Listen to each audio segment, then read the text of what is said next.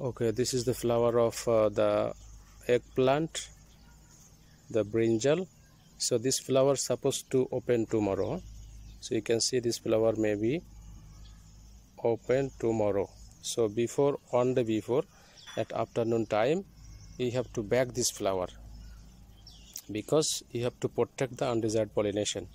And the purpose of this is called self-pollination and control self-pollination, because we want to ensure the seed purity of the parental lines.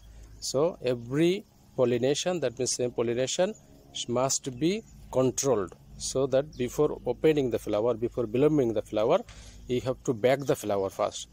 Because if the flower keep open, so that means the insect, bees, or any types of other flies, they will carry the pollen from other flowers, so it will be a mixture. So that means we lost the purity of the parental lines. So before, on the before, at the afternoon time, we have to bag the flower. So now I want to show how to do this bagging. Okay, now I will show you how to bag the flower. So this is the flower, so supposed to be open tomorrow morning. So one day before or afternoon time, you have to bag this flower. So this is the bag. So this is the long bag, so you can cut, or you can use the paper bag also, or you can use the jack leaf. They have the zipper, so zipper bag also can be used, but this is called the pollination bag. So this is the system. So how I am showing you how to do the bagging. So you have to put the flower inside the bag like this. So after that you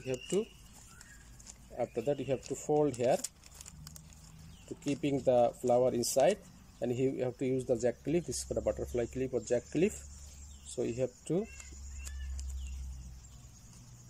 be tightly pinch here. So after pinching, so this is the bagging. So you can see this is very fully bagged. So tomorrow morning this flower will open. So that time we will remove the bag again. Then we have to do the artificially the pollination to ensure the parental line, the seed purity. That means the from other flower supposed to be, you can see, is open flower. There are so many open flower here. Suppose there are so many open flowers. So this, from this flower you have to keep the pollen, and we have to do the pollination here. By this way you have to ensure the controlled self-pollination. And okay, so for the brinjal, you can see yesterday we bagged that flower. So you can see the flower is already open inside the bag. So today now we will reopen the bag, and we will do the artificial pollination. Then we have to rebag again for the confirmation, because we have to maintain the identity of this fruit is self-pollinated, because there are so many maybe other fruits, they are not control pollinated, open pollinated. So those are open pollinated, so this might be mixture of pollen from other plant. So now I want to show you how to do the control pollination and rebagging again. Okay, now I am trying to show the how to open the rebagging, for the rebagging again after pollination. So you have to remove very carefully, because brinjal flower is not so hard, so it may be damaged. So you can see the flower is already open. So you can see, so very closely you can see this is the stigma. So you can see this is the green color, this is the stigma, and all are there have 5 anther. Okay, so in case of brinjal, the same plant, from same plant you can use, you can see this is the stigma, the top, the one, this green, longer. So stigma is always longer than the anther, and the downwards, mostly all the flower the downwards. So from the anther the pollen can easily touch on the stigma. So at the morning is not yet pollinated, so sometimes very difficult to find the pollen from the brinjal flower. So it depends on very different variety. So this is open flower, so we can collect the anther from other flower also for the pollination purpose, so no problem. So we can collect that one, because sometimes it's very difficult to find out the desired pollen. So however we can try, if we can get the pollen from here. So you just remove on anther and try to burst it using the forceps, the sharp needle. You can open here. So So after opening, we can see here, if we can see this whitish color, all these are pollen. All these are pollen. Yes, I have got the pollen here. So we can use the cotton bud also. So this whitish color, this whitish color are pollen. So you have to touch on the stigma very carefully. So stigma is always sticky, so they easily receive the pollen. So when you see the pollen is insufficient, so you can remove several pollen, and you just by using hand, you just burst it carefully. So when you burst, you can see, oh, there are huge pollen. You can see in my hand the white color, in my finger, on my finger you can see white color.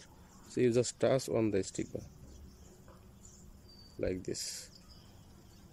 So stigma is always sticky, so they will receive the pollen.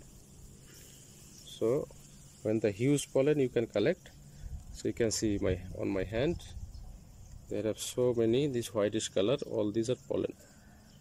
So this pollen you just touch on the stigma. So this is the self-pollination, because I am doing, and control self-pollination, because the pollination is being done by me.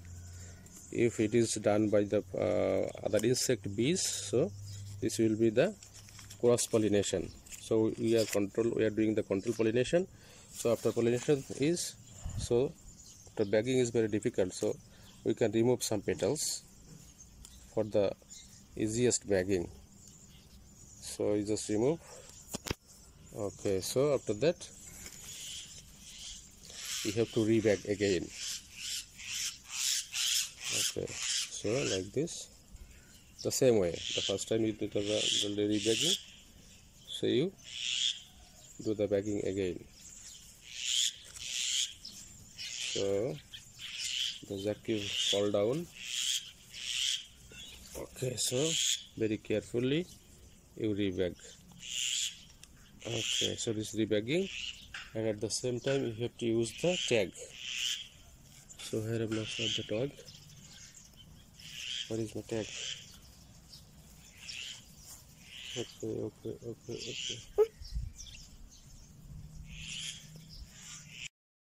Okay, so this is the tag. So after pollination you have to use the tag, because you have to identify the fruits until harvesting. So when you harvest, even you have to harvest with this tag. So I have the tag from the same parent, because I have used male and female.